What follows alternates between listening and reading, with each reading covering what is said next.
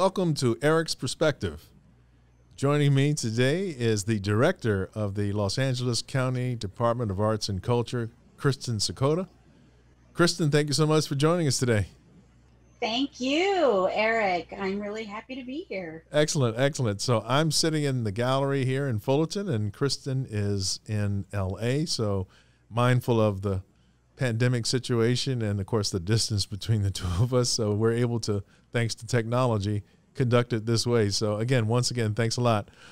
So Kristin, before we get into the department itself, I wanted to talk a little bit about you. How did you get started in the arts, if you wouldn't mind telling us, and give us a little bit of your own personal background? Sure, absolutely. Happy to. You know, for me, the arts were part of my life from a really early age. I mean, in so many ways, I feel like I gravitated towards it, but I also just completely lucked out.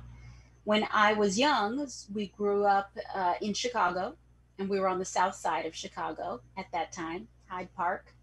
And I have two older sisters. And at a certain point, my parents realized that given the school system, given everything happening at that time, so this is the early 70s, that they wanted to move us to ensure that they could have a better life for all of us, right? And so we moved from the south side of Chicago into the very first suburb you hit, west. You literally, everything's on a grid. So you literally cross the street from an area of Chicago called Austin into what is called Oak Park, Illinois, which is a suburb that's known for not only being that kind of picturesque idea of sort of the white picket fences and all that, but really steeped in art and architecture. Frank Lloyd Wright had a studio there, built several homes there, and there was a wonderful ballet school there. And my older sisters started taking ballet, and I said I wanted to do that too. And so at about age 4 or 5, my mom enrolled me in the ballet school. And the rest, as they say, is sort of history. I fell in love with it. It ended up being kind of the only thing I really stuck with. I had like little moments of, you know, Suzuki violin or piano that I like did terribly at or didn't practice. But dance and the fact that really a love of music could be expressed through dance, that friends and a community can come through dance, really became a big part of my life. And so from that early age, I can't believe that this is true, but it really is. Only a few years later, when I was 7, I was performing professionally as a child dancer in the big Chicago Nutcracker. The Nutcracker is a huge thing, right, in ballet and in the season, holiday season. And there's this huge place that was called Airy Crown, regional, like 10,000 seats. And there was a professional dance performance and season of the Nutcracker there with professional dancers and children, and you had to audition all that. And I started performing professionally at about 7 and did that for a few years as well. So it really became a big part of my life through dance. But what's funny about it is at that time, I was not thinking that it was something I was going to do as a career. Even though I had friends in ballet, I will never forget this. My friend, Tanya Weidman is her name. And I remember her saying, we were kids, right? Learning point, you know, getting our first point shoes and all that, saying, I'm going to be the first Black ballerina. She's an African-American girl, dark-skinned girl. And I just thought, wow, that's amazing. But it did not occur to me that I wanted to be a dancer or that I was going to do something professionally in the arts at all. And years later, she did. She went on to Dance Theater of Harlem. She still teaches ballet. She's known many dance companies, choreography and the like. But I later, after continuing with dance and performing arts, musical theater, singing, songwriting, all throughout college, it wasn't until I was graduating college and thinking about law school that I was like, you know what? I started dancing with a new choreographer and I realized I want to try this professionally as a career, even if it's just for a short period of time after school. And so it really took all the way until way later to move forward with it in that way. And then it was even after that, and after I did become a lawyer, that I started to understand the whole realm of arts administration. I and that you see. could actually meld these different things together. And that's how I eventually came to where I am today. So you danced professionally, though, beyond being a child performer, but as an adult. So where was that? Was that also in the Chicago area? That's true. Yes. So no, actually, none of that was in Chicago. That was later on. So when I went to college, I went to Stanford. It was the first time I was ever in California, and eventually started dancing with a choreographer named Robert Moses. He still has a dance company in the Bay Area called Robert Moses Kin. He's an amazing choreographer, African American. And I started dancing. I was one of his founding dance company members. And after I graduated school, I decided I'm going to take a break. I am not going to go to law school right away.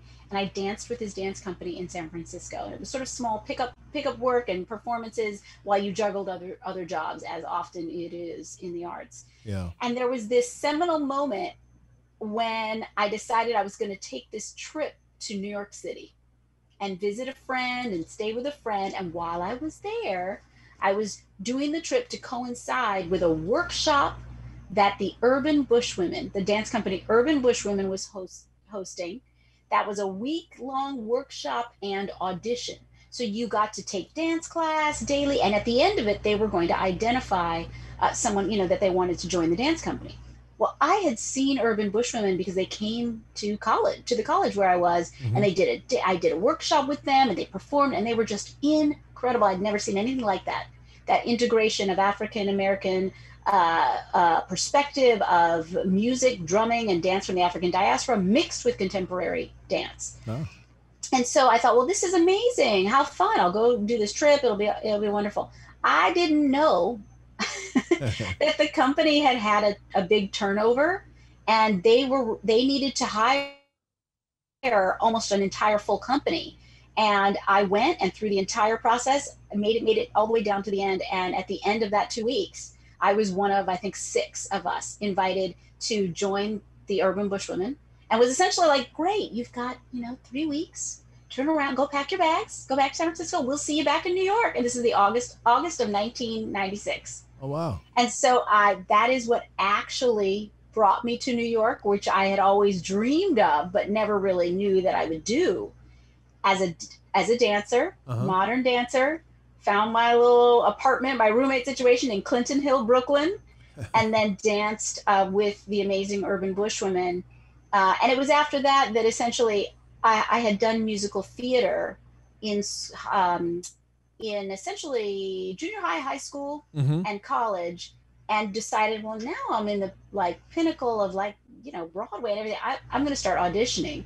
And I started going to open calls and all that. And that's how I landed later the national tour of Rent Ah. and other musical theater. I was also in shows off Broadway, something called The Wild Party. I was in a very brief stint in, in a revival of For Colored Girls that happened off Broadway at that time. And then later began my journey to say, okay, am I actually picking up the thread of law school? And by the time I picked up the thread of law school, that thread, I knew I was doing it because I wanted to stay and bring that skill to the realm of arts and entertainment. And along the way, before I could even finish that thought, I did one more key audition, which was the original Broadway cast of Mamma Mia. And I landed. I said, I can't turn this down. This is my one chance to be on Broadway. And I was in the original cast of Mamma Mia on Broadway, and then went back and did my law degree. And from then on, married that with the arts, and becoming an arts administrator, and then built out my career from sort of a place of really theater and performing arts, into then the public sector with the New York City Department of Cultural Affairs. Ah, interesting. So Yeah. did you ever feel the impulse after getting into the administrative side? Did you ever feel a pull to go back into the performing side? Yes, I will say, and I just had this conversation with someone, it's so funny, who runs an extremely notable foundation and organization here in Los Angeles, who said when she got her job to lead this incredible thing, she said the one thing she couldn't stop thinking is, wow, I guess I'm really going to be an executive and not an artist anymore. I believe once an artist, you're kind of always an artist Right. somewhere in you. Yeah. And so there certainly were some years where it felt like a tug of war, like which one am I doing? Am I going to try to juggle both? But being an artist and doing it well and successfully takes so much, every fiber of your being. Yeah. And it takes, the dedication and the day to day. And you can't be also, in my opinion, in my experience, you can't really stretch that with something else. And so absolutely at some point there was a full pivot into, actually, this is extremely rewarding. And actually the level of impact I can have, not just as the person on the stage, but as the person that funds the entire organization or the entire field, or Mm-hmm. who's setting cultural policy or cultural legislation, that started to really draw me in when I Ah. started to see that there was an entire field of all the folks who really make the art happen and provide a lot of the support and a lot of the policy and program design to support the vision of visionary artists and organizations, and that was actually an incredible path to follow as well. Fantastic. And that's such an important component. I mean, like you said, the artist has to devote him or herself almost fully to their art. And that doesn't leave much time or energy to devote to the other things, to keep it going and to make it happen. So while you were in law school, by the way, did you have a focus? I know probably in law school there are certain fundamental things you have to take that are generic to whatever branch of the law you plan to pursue. But did you have a specific focus in law school for the arts? I did. It's not something you can sort of choose to specialize in as an actual, it's not like an undergraduate major kind of a thing, Right. but you can make your own path. And so in addition to all of the grounding legal studies that you would do, I did everything. I did intellectual property, I did copyright, I did trademark, I did film law, I did tax exempt organizations, so essentially nonprofit organizations, the law and governance of them.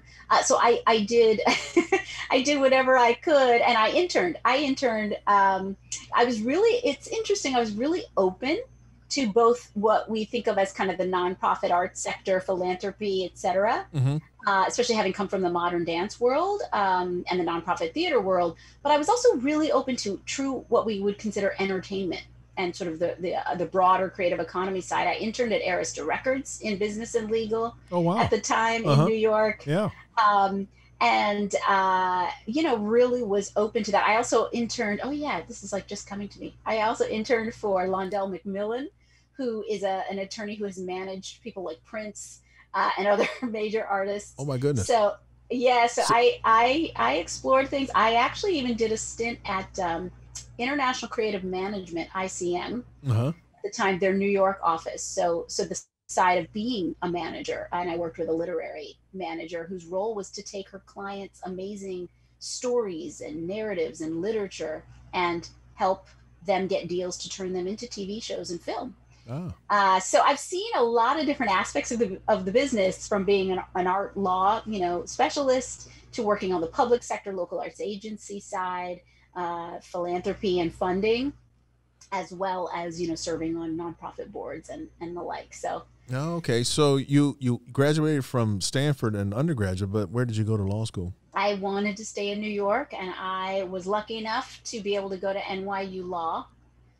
There were some incredible folks there that I did study with, and some I didn't. I will tell you, I still hold a really special place in my heart for someone named Derek Bell, who taught constitutional law, but really brought a critical race lens to it, and everybody wanted to be in his class. In fact, he's considered to be kind of the father of critical race theory. Incredible man, no longer with us. He's an ancestor now.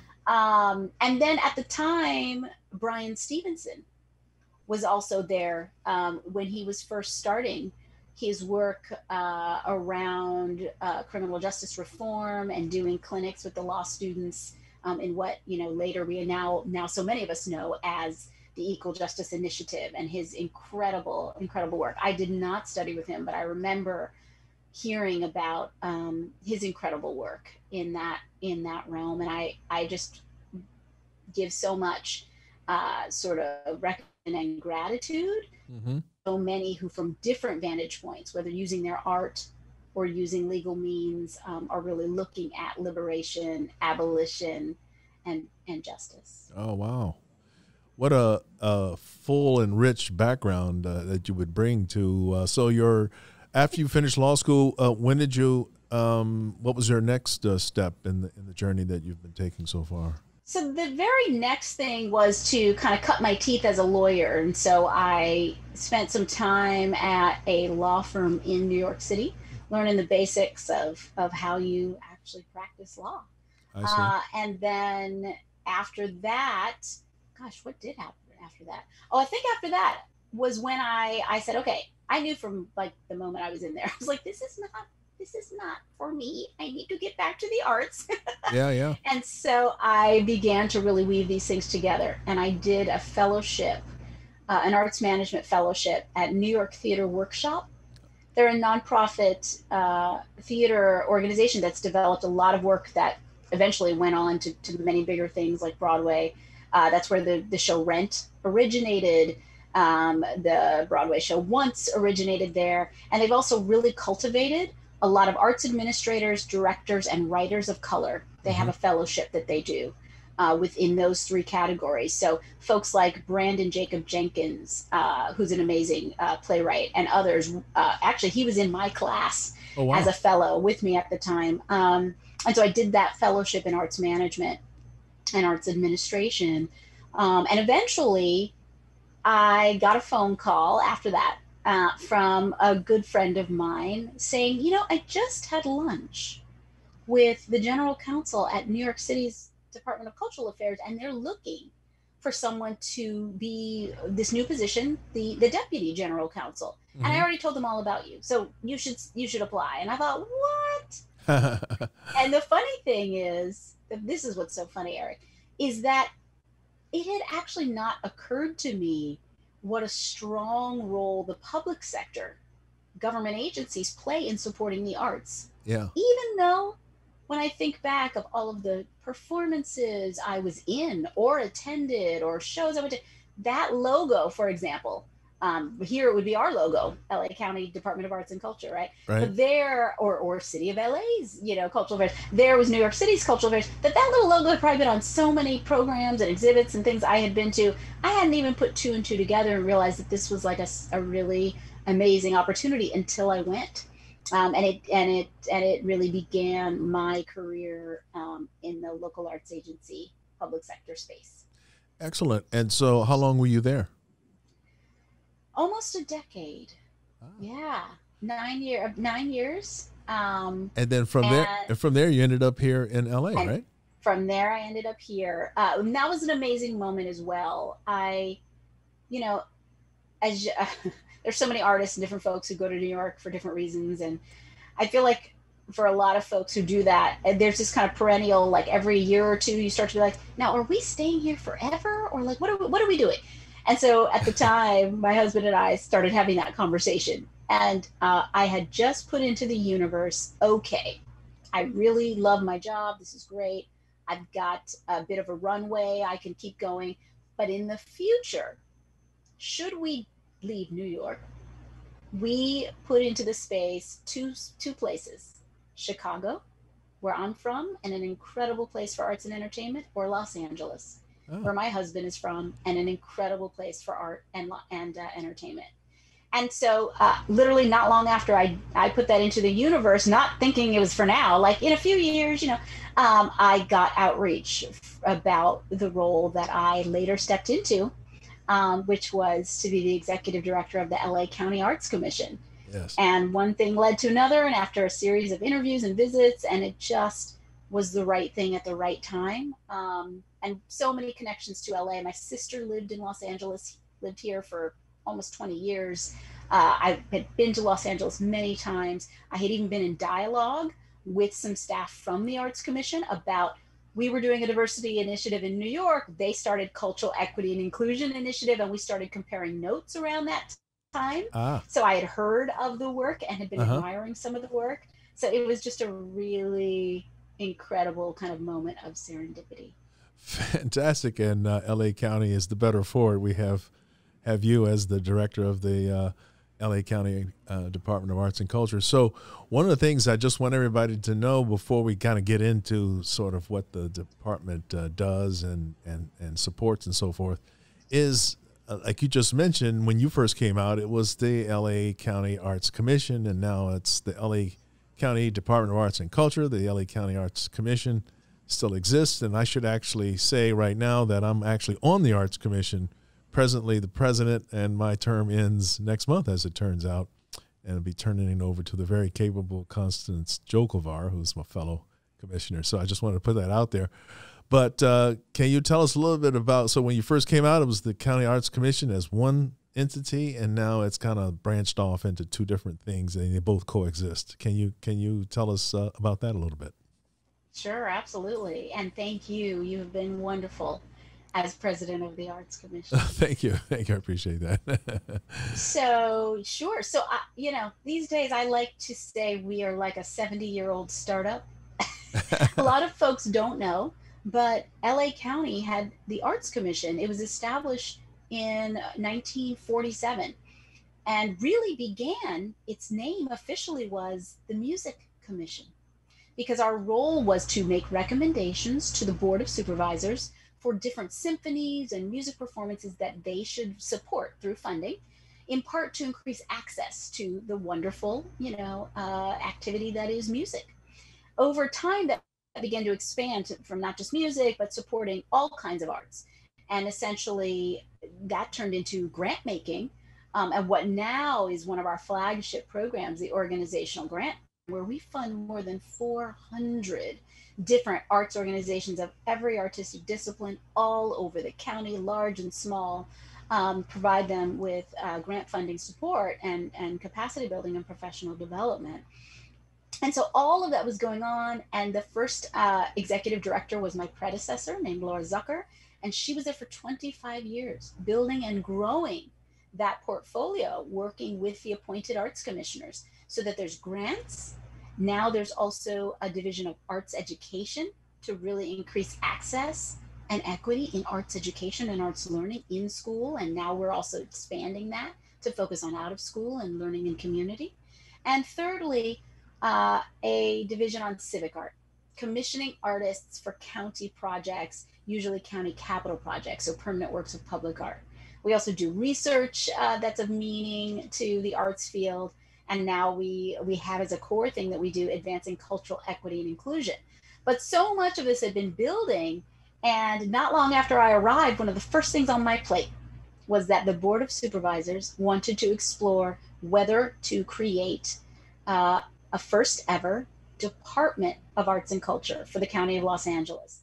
And through a process and having a consultant provide a structural analysis, they did in fact make that historic decision and transitioned what was then the arts, operating as the Arts Commission, into the first ever official Department of Arts and Culture for the County of LA. Now, as you say, exactly, there are now two entities because they wanted to retain the appointed arts commissioners and that advisory body. And so now we have the department, and we still have the wonderful time, talents, insights, and advocacy of the arts commissioners as the Arts Commission. So that's where we are. And it's kind of incredible that Los Angeles County is this incredible place, and the art in Los Angeles has been incredible. And so it's kind of an amazing moment to have been part of when, the leaders that be saw the value in that and wanted to set us up for even more future growth and really firmly cement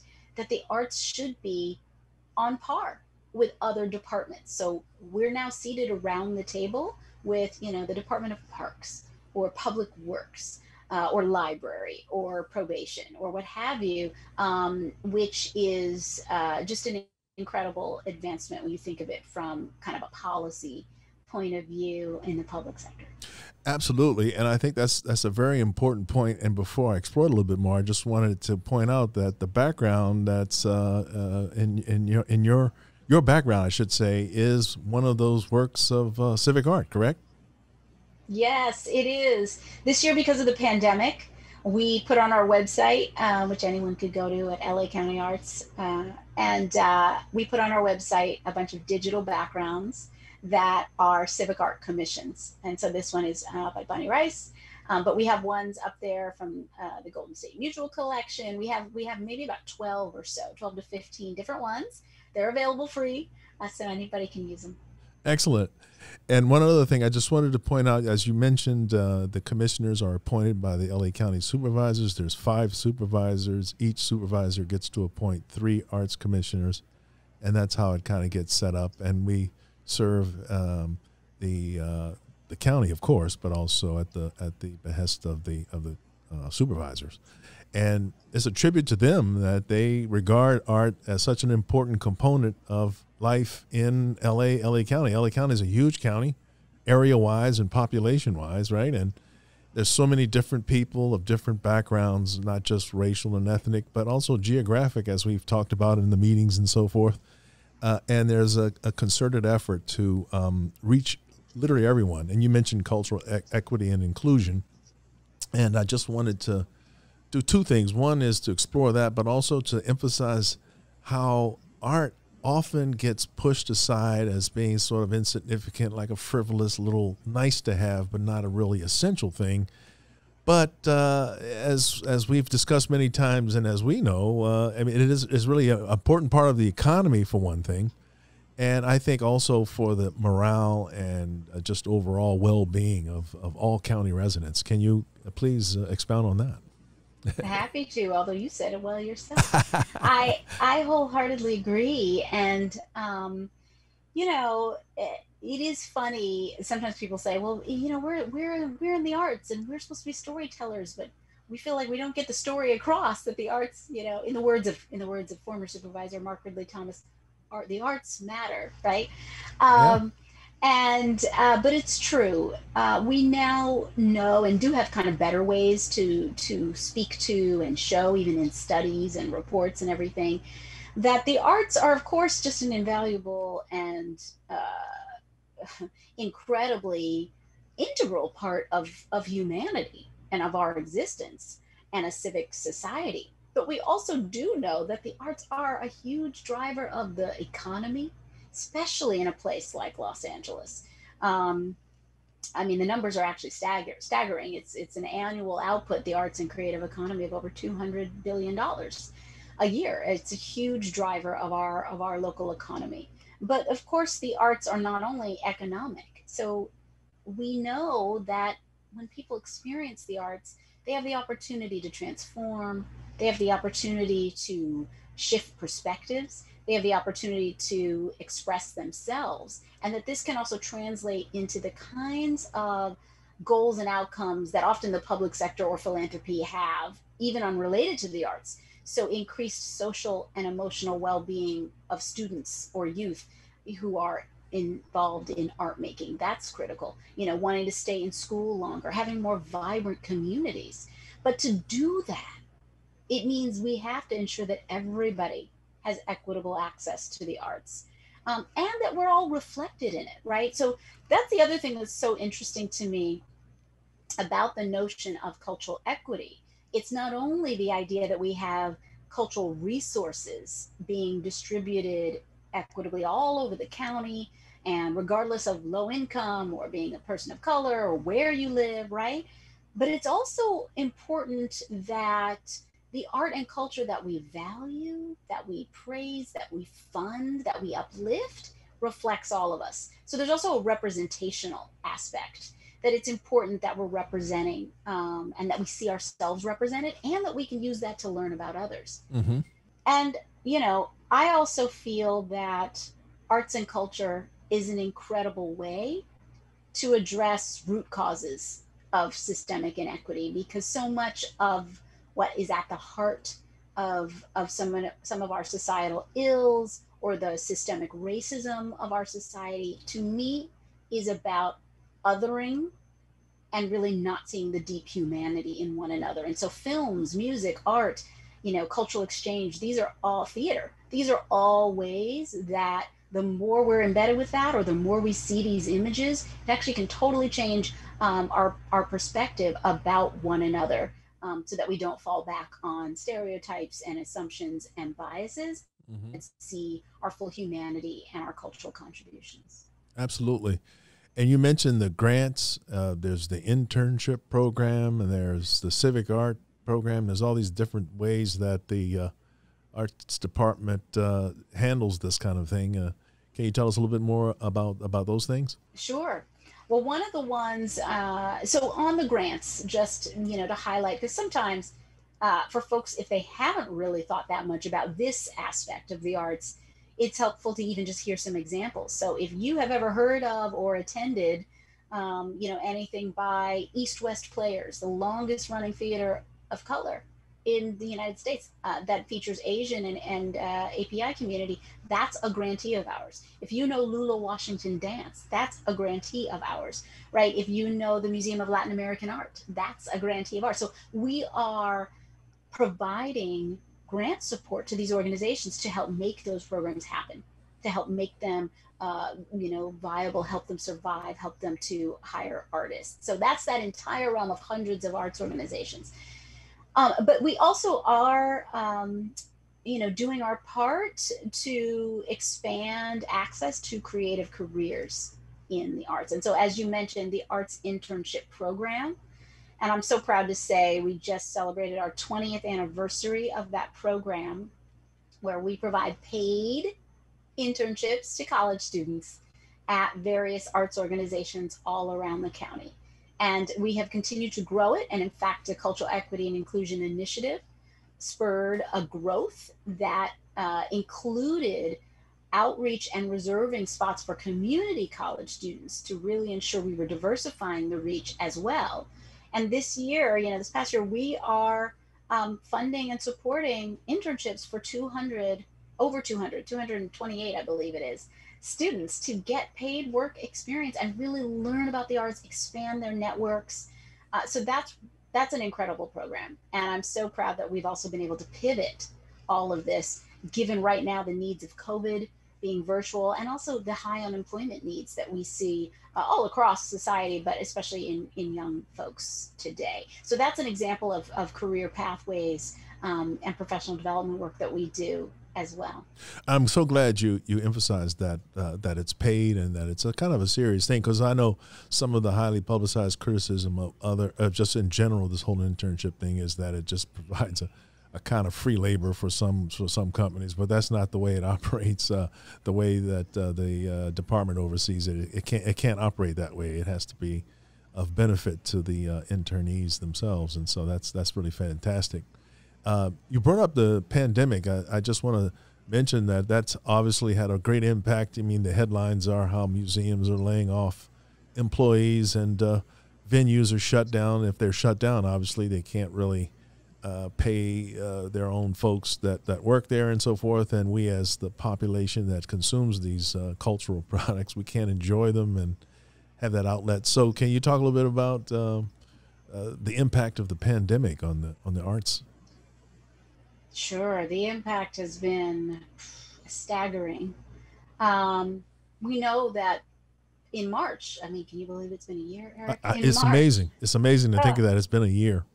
it's been a year. So last March, performing and other kinds of arts and cultural activities and venues, events, those were the first things shut down even before the official stay-at-home order. Mm-hmm. Remember, movie theaters and performances, that was the first thing that really had to close. Yep. And so sort of first hit and really hardest hit. We've also seen in some of the data that the arts and creative economy has been one of the hardest hit industries. And what's amazing is that leading up to this moment, we were seeing exponential growth in the arts and creative economy, including in the fine and performing arts sector. Mm-hmm. Exponential growth over the last, I'd say, 9 years or so. And that was sort of stopped right in its tracks. So venues shut down, no activities, very few activities that could happen. And a lot of artists and culture workers put in limbo because either they needed to be let go or laid off or furloughed. or the performance that they might have been contracted to do was then canceled. So a huge impact. And what we've seen is that, so many organizations, many of them tried to pivot to virtual in ways that are interesting and Mm-hmm. actually help us model new ways, find new ways of being. But we also know those models, those business models, are not necessarily sustainable yet. Right. Very few art forms have a sustainable business model for virtual, or streaming. Filmed, clearly, film and digital media do. Yep. Music long ago Right. developed different formats, from records to CDs to tapes. A way to essentially copy itself and still earn lots of revenue that way. But dance or arts education or other means like that, they may be pivoting to virtual if they have the opportunity, Yeah. and the equipment, and the access. But often they are not yet truly finding sustainable business models for it. So we see, replicated here also the same, not only this huge shutdown and a shutdown of economic activity, but also the inequities that are happening all over the country and Mm-hmm. all over Los Angeles County with COVID. But also some of that is replicated in the arts as well. A lot of smaller organizations or those led by communities of color may not have the same access to virtual, or their communities they serve don't, because of the digital divide. Right. So these are all things to address. But we did get access last year in 2020 to CARES Act funds Yep. that came to LA County, and we were so glad we were able to get the arts a dedicated part of the County of Los Angeles relief funds. And we did a $12 million CARES Act relief effort for the nonprofit art sector last year. Uh-huh. And right now we're also doing a new grant that is for the second district, that is really around recovery and expanding the reach of the county to identify new grantees and those that are really part of the cultural fabric of LA in the second district. And I'm also partnering with folks in private philanthropy for a larger regional LA Arts Recovery Fund that's a pooled effort. And in our arts education work, we have a public private initiative that supports arts education called the Arts Ed Collective, because it's a collective impact model where we also work public, private, and with other funders. So those are all ways that we've been making additional efforts to stretch, to address the pandemic, to provide relief, or to continue and sustain efforts that infuse critical funding into the field. So you mentioned the arts education. I just wanted to spotlight that just for a second. I mean, that I'm assuming goes all the way from primary to secondary school. Does it involve any college level, community college or college level? What's the span of it, basically? Yeah, so the primary focus of the Arts Education Collective is K through 12, Yeah. and is ensuring that all of our youth and students have access to arts learning for Mm. all the many reasons we can think of why it matters. Because we still see that largely there is arts happening in the schools, in communities, but we do still see inequity uh, Yeah. in that space, and not always the same level of access. We also see the need for professional development often for schools or for teachers. And so that effort, we have a number of strategies we use, including in-school strategies, advancement grants to schools for music instruments and to pay for classes. Professional development for teachers is something we're also doing, and helping the schools put the arts into their strategic plans.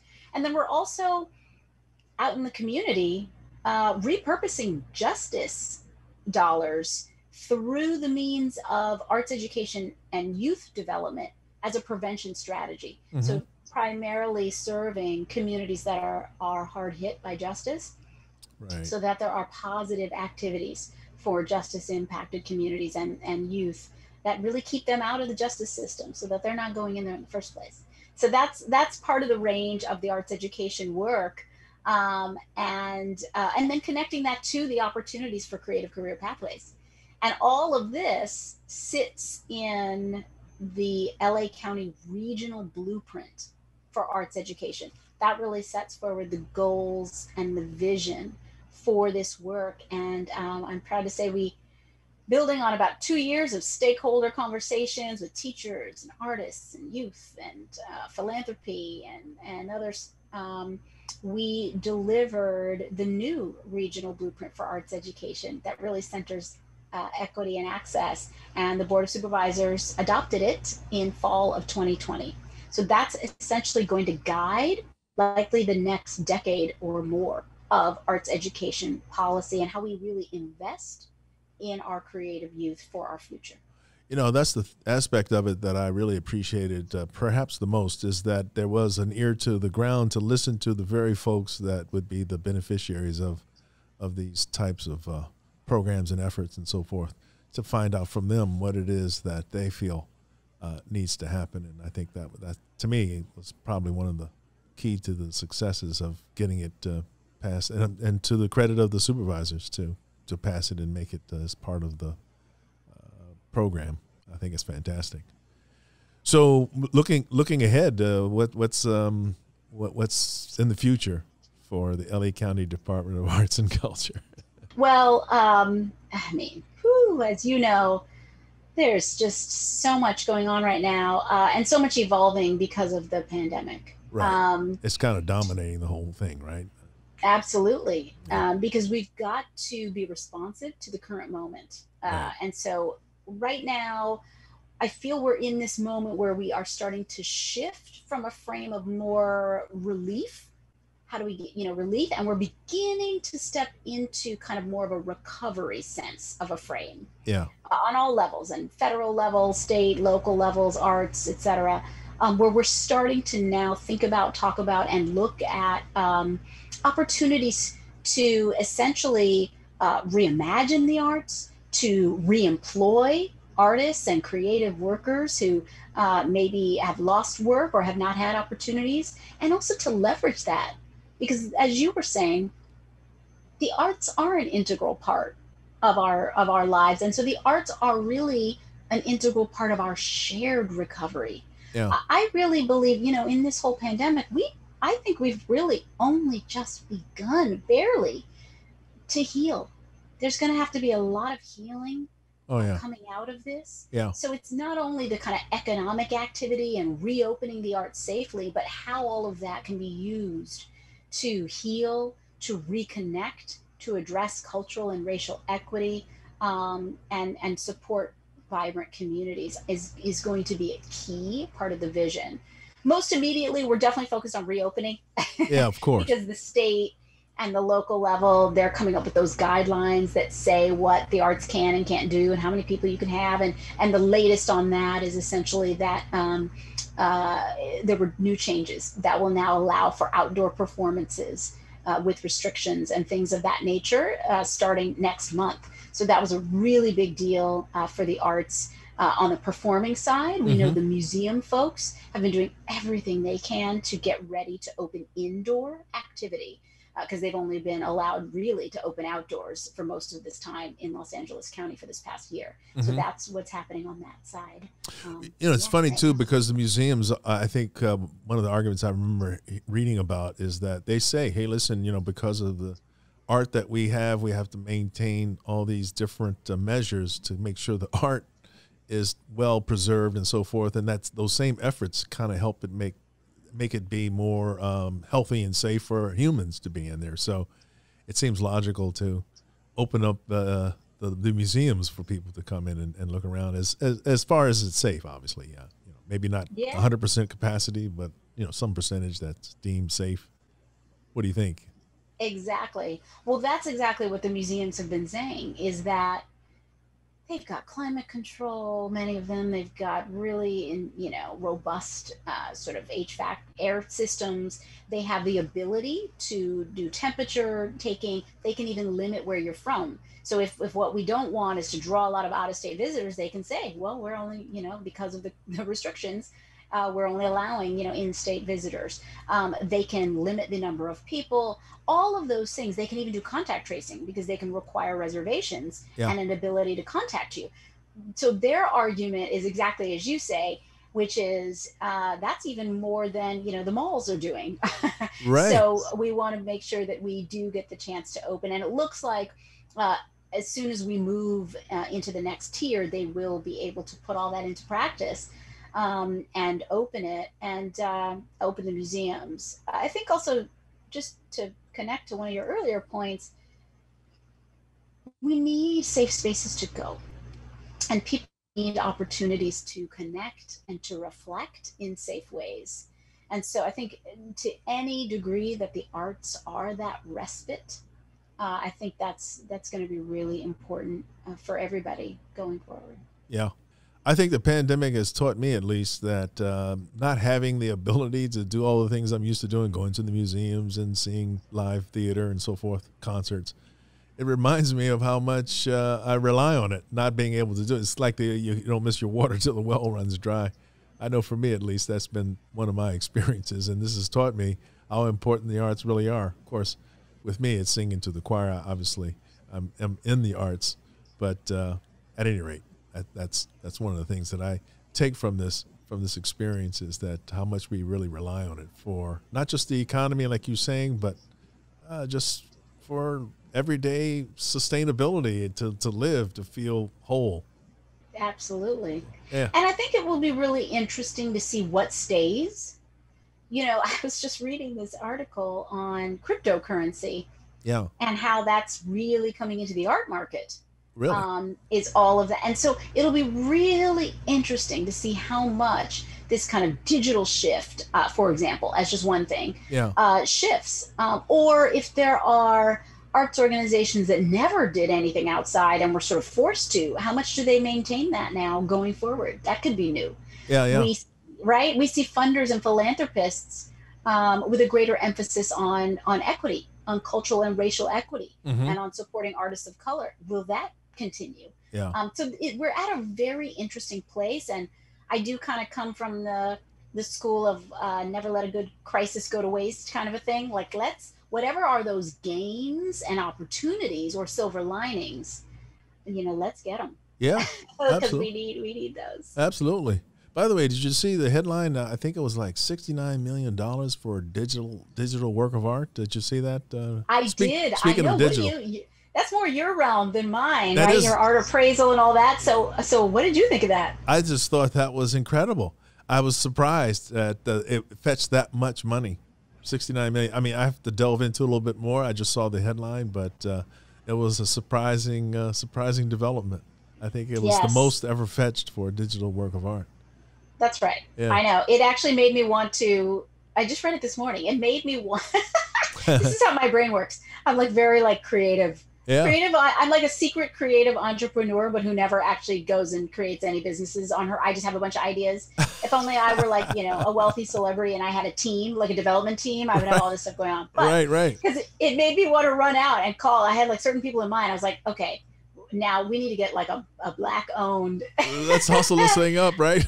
or a women owned like digital art technology company now Right. that has like a portfolio, because this stuff is off the chain. And I always just think about, so that's totally not my realm. I mean, I really have very little experience directly in the commercial art market or the auctions or whatever.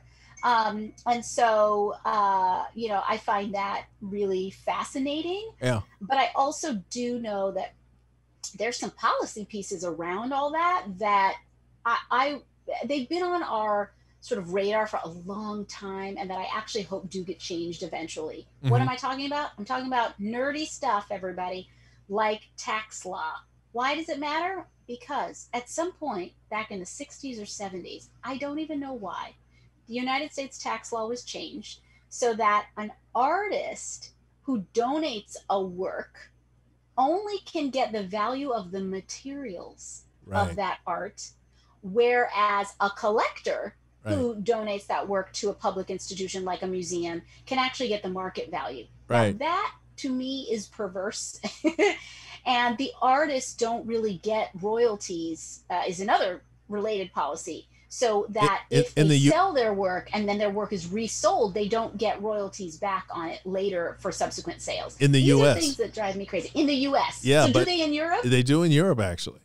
Yeah. Yeah. See, that's the kind of stuff that I'm like, we need to keep pushing. Yeah, Y'all, no, we need you're to keep right. pushing. You're right. And as an appraiser, I'm a certified appraiser, and I have encountered that situation where, as you just pointed out, it doesn't matter what the market value of the work is. If an artist, him or herself, makes the donation, all they can deduct is the cost. If it was a canvas, the pigments, etc.